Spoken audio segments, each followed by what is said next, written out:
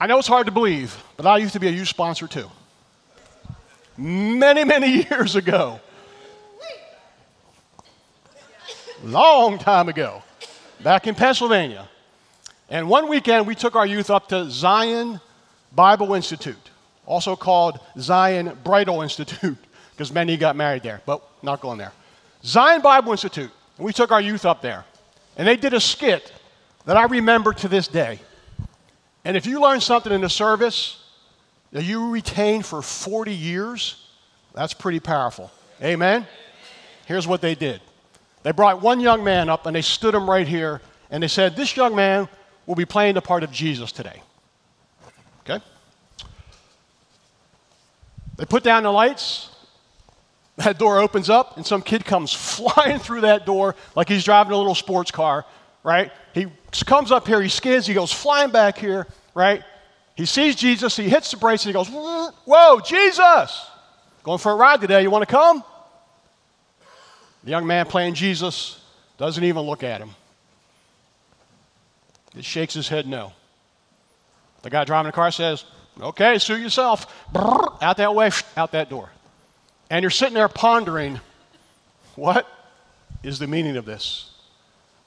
And all of a sudden, that door opens again, and another car comes through. It's a young lady. She's driving a Jeep. She's got people with her. Got a surfboard, got the whole deal. They're talking the whole way up here, right? They get here, before they get to Jesus, and they see Jesus, and they jam on their brakes. And like, Jesus, we're going to go surfing today. Come on, you want to go? The waves are really good today.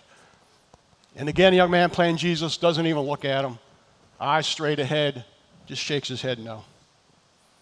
And now I'm really wondering what's going on. They take off that way, they go out that back door, and they're gone. And there's this pause. And then the door opens again.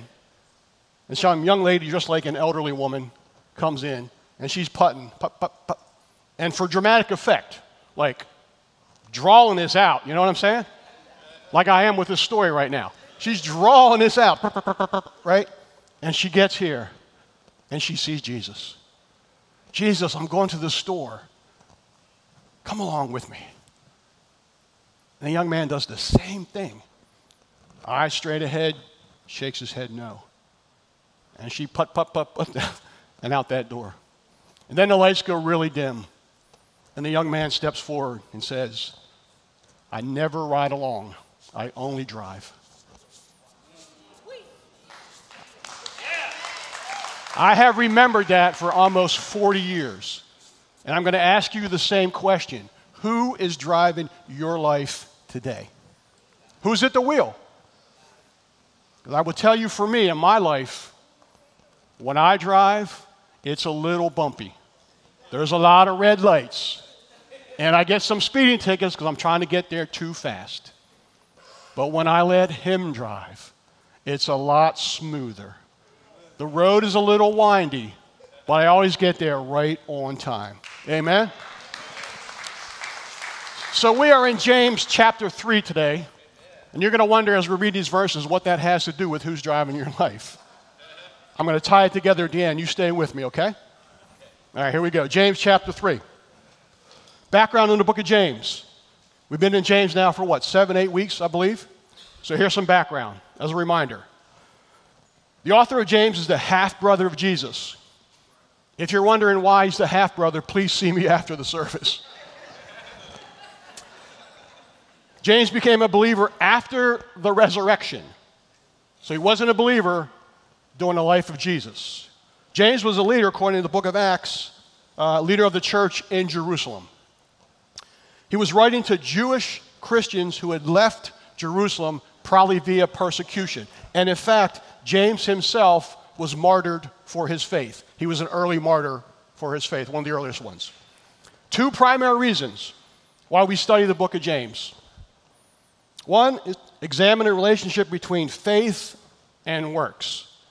And if you were here 2 weeks ago, Pastor Mike did an amazing job talking about faith by works and salvation by faith, salvation by works. If you haven't seen it, I recommend go check it out on our website.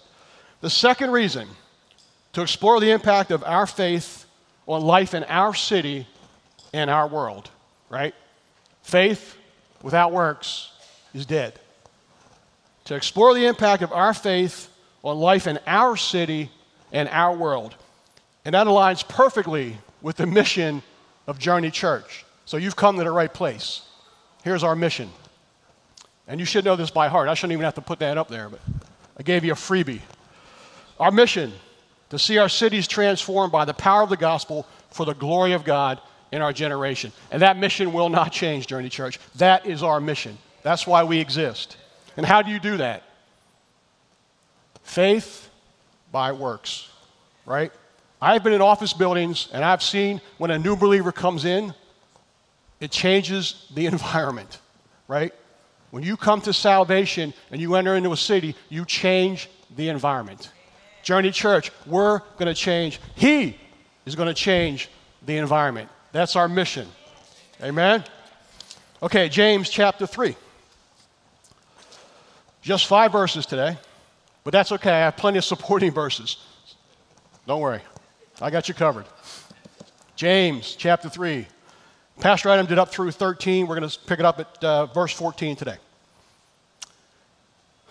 And he gave me the good verses. Jealousy and selfish ambition. I'm not jealous about what he taught last week at all. Trust me. But if you have bitter jealousy and selfish ambition in your heart, some translations say bitter envy or self-seeking.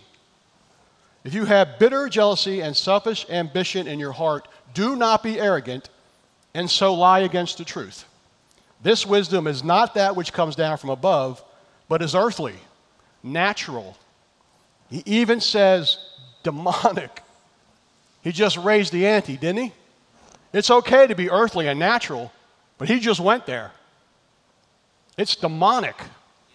That's a whole new level, folks. For where jealousy and selfish ambition exist, there is disorder and every evil thing. But the wisdom from above is first pure, then peaceable, gentle, reasonable, full of mercy and good fruits, unwavering, without hypocrisy. And the seed whose fruit is righteousness is sown in peace by those who make peace. That is a pretty powerful set of verses, is it not? As a believer, that should get your attention, amen? So that is the NASB 2020 version. I'm going to read it to you also in the Message translation. I wouldn't typically teach out of the Message because it is a paraphrase, right?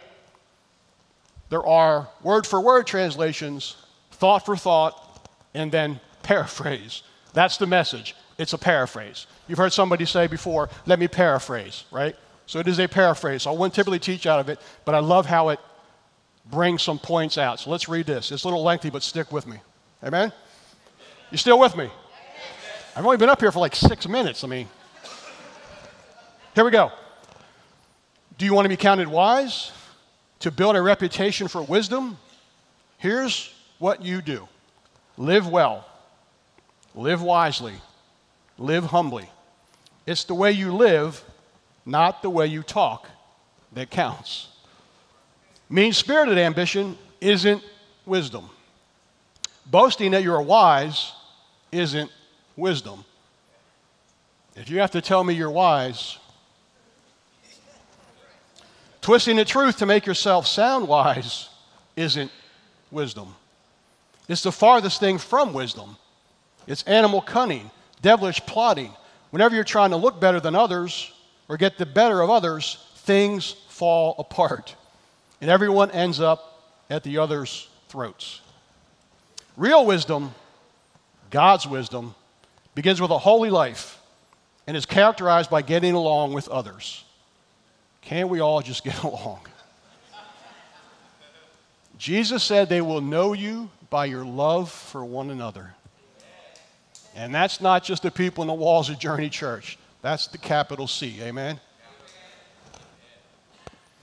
It's gentle and reasonable, overflowing with mercy and blessings. Not hot one day, cold the next, not two-faced. You can develop a healthy, robust community that lives right with God and enjoy its results only if you do the work of getting along with each other, treating each other with dignity and honor. So 3 points out of today's message. I'm going to take them out of order. Wisdom, jealousy, which I love to tackle jealousy, and selfish ambition. Let's do wisdom first. So there are 2 sources of wisdom that James tells us about, right? The kind of wisdom that comes from God, that is pleasing to God, and is good for your life. There's also the kind that does not come from God, is not pleasing to God, and it is not good for your life. It views the world in a limited earthly perspective. It sees things in the here and now, not in the eternal. Does that make sense? It's also dangerous and is motivated by self-centered ambition. We need godly wisdom that comes from heaven, is what you and I need. And that takes us back to James chapter 1, verse 5 and 6. James wrote back then, now if any man lacks wisdom, he should ask God, who gives all generously and without criticizing, and it will be given to him. So we ask for wisdom from the Lord. Proverbs 9:10. The fear of the Lord, or reverence is also a translation there. The fear of the Lord is the beginning of wisdom, and the knowledge of the Holy One is understanding.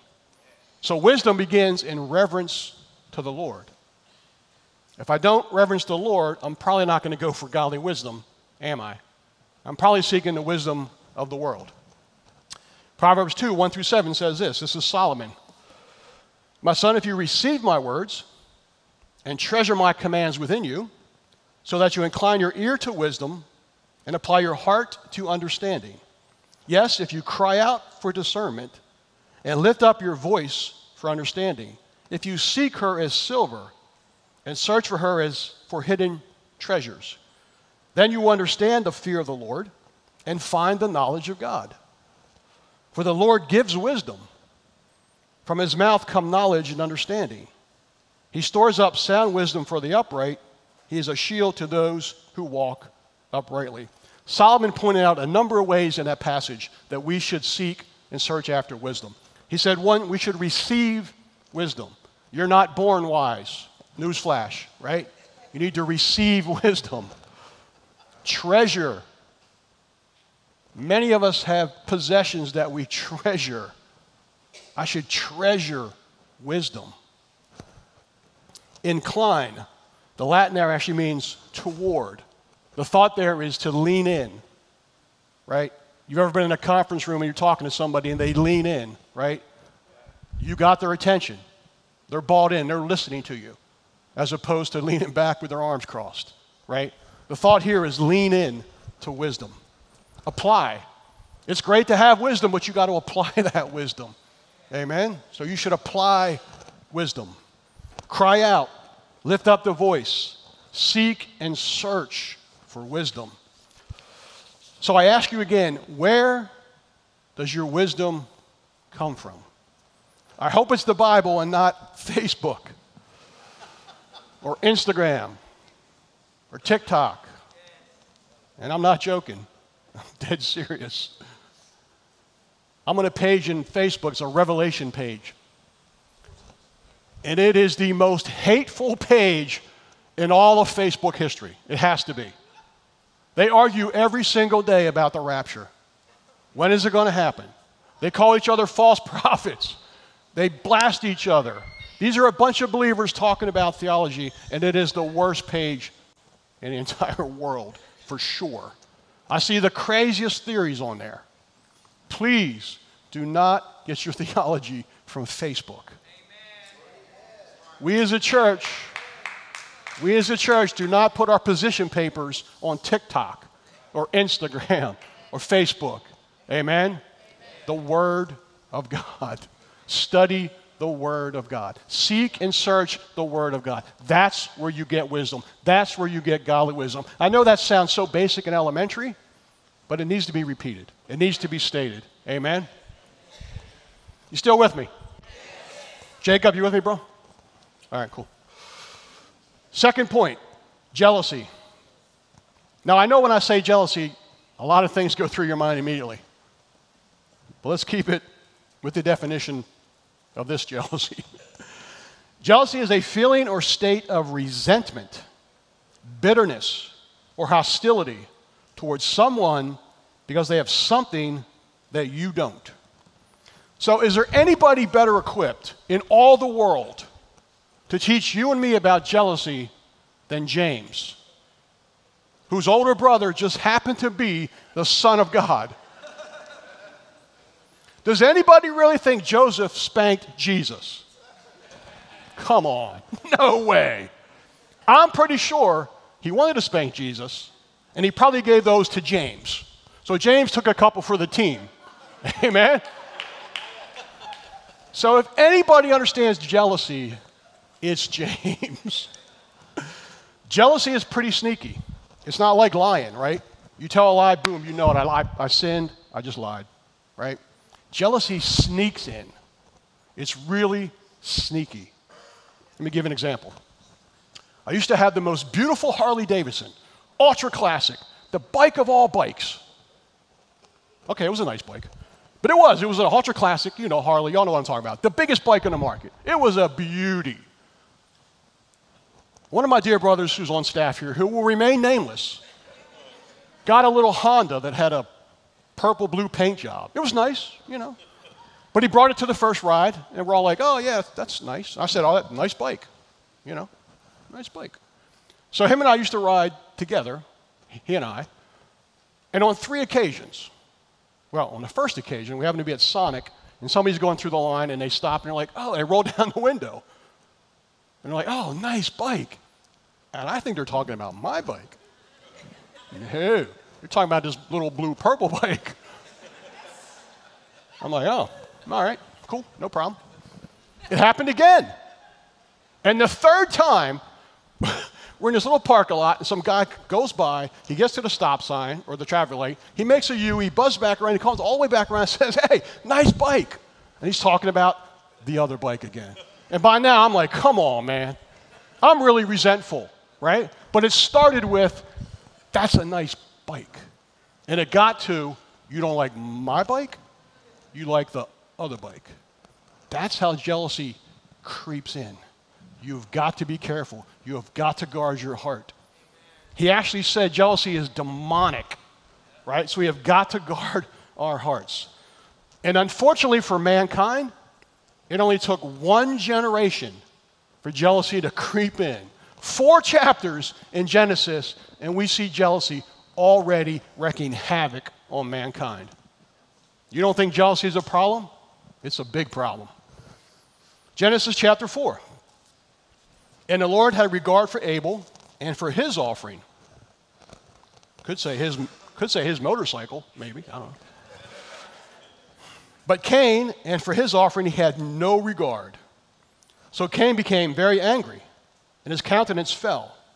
Then the Lord said to Cain, why are you angry? And why has your countenance fallen? If you do well, will not your countenance be lifted up? And if you do not do well, sin is crouching at your door. And its desire is for you, but you must master it. Cain told Abel his brother, and it came about when they were in the field that Cain rose up against Abel and killed his brother. 4 chapters in, we see a murder as the result of jealousy. In Israel as a nation, because they are God's chosen people, have suffered jealousy for their entire existence. So I want to talk to you today about spiritual jealousy. There, of course, is sibling jealousy, right, with Joseph and his brothers, and there is spousal jealousy. But I want to talk to you today about spiritual jealousy. And I want to give you a good example recently. So Azusa Street, for those of you that don't know, in 1906, a revival broke out in Los Angeles in a place called Azusa Street. It was a rundown stable, a mission, if you will, in 1906. And thousands came. And thousands were healed and saved and set free and filled with the Holy Spirit. They came in 1906 from all over the world. All over the world, people came to Azusa Street to experience the power and the presence of God. But Azusa Street, well, let me give you the description of Azusa Street from those that attended Azusa Street. Here's how they describe the meetings. No instruments of music are used. None are needed. No choir. The angels have been heard by some in the Spirit. No collections are taken. You don't need to take a collection when the presence and the power of God are there. People just give. There was a box at the door. They just gave. No bills have been posted to advertise the meetings. They didn't advertise their meetings. They would start at 11 o'clock in the morning, maybe, and they would go to 2 o'clock that night. Hours and hours. 300 to 1,000 people came to Azusa Street every single day for over 6 years. No church organization was behind it, and all who are in touch with God realized as soon as they entered the meetings that the Holy Ghost was the leader. Can I get an amen to that one? So that's how those who attended described Azusa Street. Here's how the Los Angeles Times described it. The meetings are held in a tumble-down shack on Azusa Street. Man, that was true. The devotees of this weird doctrine practiced the most fanatical rites, preached the wildest theories, and worked themselves into a state of mad excitement in their peculiar zeal. Sounds like Encounter some nights, right? The night is made hideous in the neighborhood by the howlings of the worshipers, who spend hours swaying back and forth in this nerve-wracking attitude of prayer and supplication. They claim to have the gift of tongues and to be able to understand the babble. Now, I understand the world attacking a move of God like that. I expect that. I get that, right? What I don't understand is the ministers and the pastors in Los Angeles who responded by telling their congregants, do not go to Azusa Street. Come on. On 3 occasions, the fire department was called to Azusa Street because there were flames coming out of the building. Only for the fire department to get there and there'd be no smoke, no flames, nothing charged. Only the fire of the Holy Spirit inside going crazy as people were lifting up the Holy Spirit. 3 occasions that occurred, documented in the Los Angeles Times. What I don't understand is how can a church tell their congregants, don't go there? How can you walk by a building every single day where obviously the power of the Holy Spirit is flowing and moving, and you as a believer don't sense that? Because you've got spiritual jealousy in your heart? Do not miss a move of God over spiritual jealousy. When you see your fellow believers pressing in, getting slain in the Spirit, getting healed, receiving the gifts, whatever, don't be jealous. Do not be jealous. Jesus is the giver. He gives the gifts. Amen?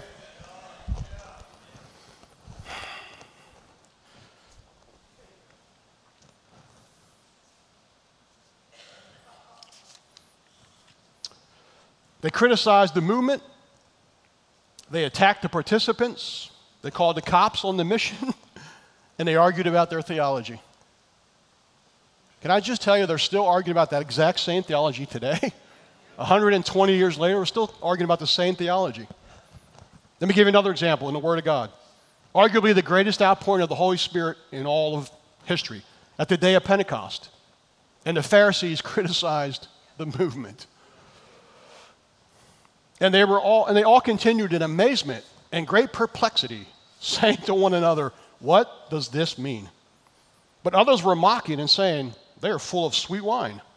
But Peter, taking his stand with the 11, raised his voice and declared to them, men of Judea, and all who live in Jerusalem, let this be known to you, and give heed to my words. For these men are not drunk, as you suppose, for it is only the 3rd hour of the day. The Pharisees had jealousy and selfish ambition, and they missed a move of God. Journey Church started doing freedom probably, 7 years ago? Where are my freedom people at? Freedom folks, all right. 6, 7 years ago, we started doing Freedom, I believe.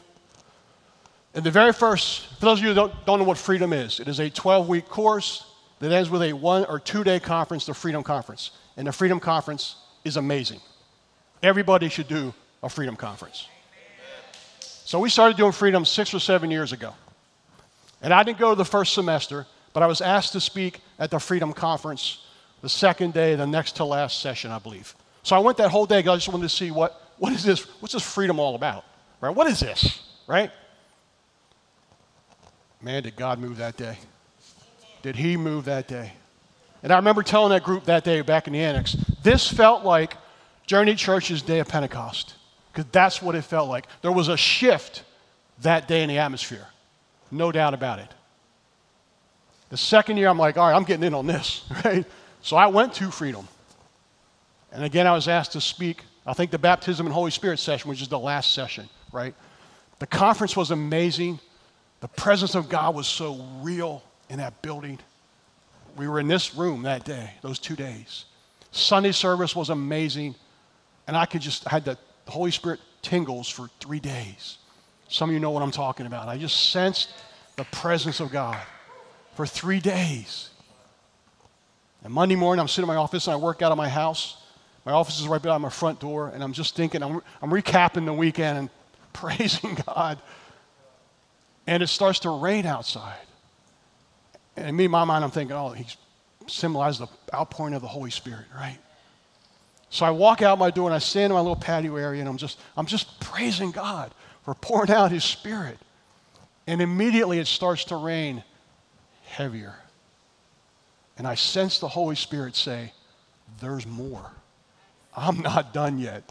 There is more of my Holy Spirit that I am going to pour out. There's more to come. And as I'm praising him for that, a little car drives by. I think it was a VW, drives by. Wipers on, the guy's inside. He's not getting touched by the rain at all, right? Windows up.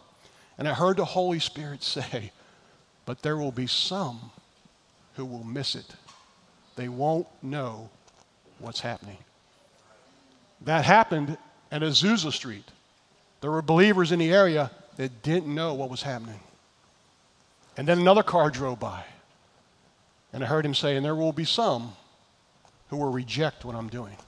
And that's exactly what they did in Los Angeles. They rejected the move of God. But it didn't stop the move of God. Azusa Street went all over the world. Every denomination today, Pentecostal denomination today, in large part, traces their roots right back to Azusa Street. Right? So God did what God was going to do. Amen. He's going to do what he's going to do here, Journey Church. And about 5 months ago, I was over here worshiping, and the Lord reminded me of that vision. And it reminded me that in the Old Testament, many prophecies have a short-term fulfillment and a long-term fulfillment. And it reminded me when I told you I was pouring out my Spirit in a greater measure, I'm not finished. So I believe there's more to come for Journey Church. Amen? Selfish ambition. I really got to get moving here. Y'all talk too much. Selfish ambition, the last one. Here we go. Here's the definition. In the Bible, selfish ambition is a sin that is characterized by a focus on one's own wants and desires and a disregard for others and God. It is a me mentality that is self-centered and contaminates motives for action. Selfish ambition is focused on you and your wants and desires. It centers on what you can get from a person, place, thing, or situation. Selfish ambition thinks your needs, wants, and desires are above others and God. And you can see why that is so evil and demonic. It puts you here and God here. There are some examples in the Bible, of course. King David and Bathsheba. Uriah the Hittite, he had killed. Uriah the Hittite was an honorable man. He was one of his top 30 soldiers. In an over 1 million man army, he was in the top 30. And King David had him killed for his selfish ambition. King Ahab and Naboth. Naboth had a beautiful vineyard. The King Ahab just had to have it. But Naboth wouldn't sell it to him. So he went home whining and complaining. And Jezebel said, "Stop your whining, I'll take care of it." And she did. She had him killed. And they took the vineyard and gave it to Ahab. Selfish ambition kills physically and spiritually. Charles Colson, Chuck Colson, very successful, self-made man, had his own law firm, cabinet member under President Nixon, guilty in his role for Watergate, went to prison, became a believer before he went to prison, set up the Prison Fellowship Ministry. Thousands and thousands have been saved either directly by him or his ministry. But here's what he said about ambition. I was ambitious, and I am ambitious today. But my hope is not for Chuck Colson. My ambition is now for Christ. So there are two controlling ambitions, one for your glory or one for God's glory. And you have to apply your ambitions for the Lord. Amen? So who is driving your ambitions? Let me give you 3 keys to avoiding the sin of jealousy and selfish ambition. Number 1, walk in the Spirit, and you will not fulfill the lust of the flesh. Galatians 5:16-17 says this, "But I say walk by the Spirit, and you will not carry out the desires of the flesh. For the flesh sets its desires against the Spirit, and the Spirit against the flesh. For these two are in opposition to one another, so that you may not do the things that you please." So, Catherine Coleman, I love to share this story. I know Pastor Mike knows this story. Catherine Coleman, and those of you who don't know Catherine Coleman, an incredible evangelist in the last century. Thousands saved, healed under her ministry, right? Catherine Coleman. Incredible woman of God, incredible evangelist. She spoke at Carnegie Hall many, many times. And one night she's walking out to Carnegie Hall. She gets to the stage door, and there's a gentleman with her, and she grabs the black doorknob to open the stage door. And she stops. And she says, "I have died 1,000 deaths holding this doorknob." What did she mean by that? Catherine Coleman knew that she didn't save a single person. She didn't heal a single person. She didn't baptize anybody with the Holy Spirit. She knew that she had to die to self, yield to flesh, and let the Holy Spirit take over as she walked out on that stage. Every time I walk on stage, I come up to pray, I teach in JBC, in my mind, I physically view that I'm grabbing a black doorknob to remind myself to crucify the flesh, that it's not me. I heard Pastor Mike say this. I heard Pastor Mike say 2 weeks ago, we have a rail back here. We don't have a black doorknob, but we have a rail. Pastor Mike knows this story. I heard him say a couple weeks ago. He did the same thing. He grabbed that rail so he could crucify the flesh and roll up here in the Spirit. Amen? You still with me? We're almost done. Number 2, here we go. Do not measure yourself against others. Remember who you are in Christ. Others are not your bar, right? Jesus sets your bar. And your bar has nothing to do with anybody else's bar. Amen? Galatians 6:4-5. Each one should test their own actions. Then they can take pride in themselves alone without comparing themselves to someone else. For each one should carry their own load. Comparing yourself only leads to feelings of inadequacy or pride, and both of those are bad. God sees beyond the outward appearance, and he judges the heart, right? So don't measure yourself against others. Your identity, your value, your purpose all come from him, not nobody else, not even your spouse. Amen? Your value and your worth come from him and him alone. Final point, we're almost home. Number 3, don't worry what others think or say about you. Again, your worth is not tied to them. Your worth comes from the Lord. You need to focus on our relationship with God and God alone. So what does this have to do with who's driving your life? I told you I'd get back to it, right? If I'm walking in the Spirit, if I don't care what others say about me, then obviously Jesus is driving my life. Because when he drives, I have what I need. I don't have selfish ambitions. My ambition is him. My drive is him. Motivation is him and him alone. Amen. Would you stand?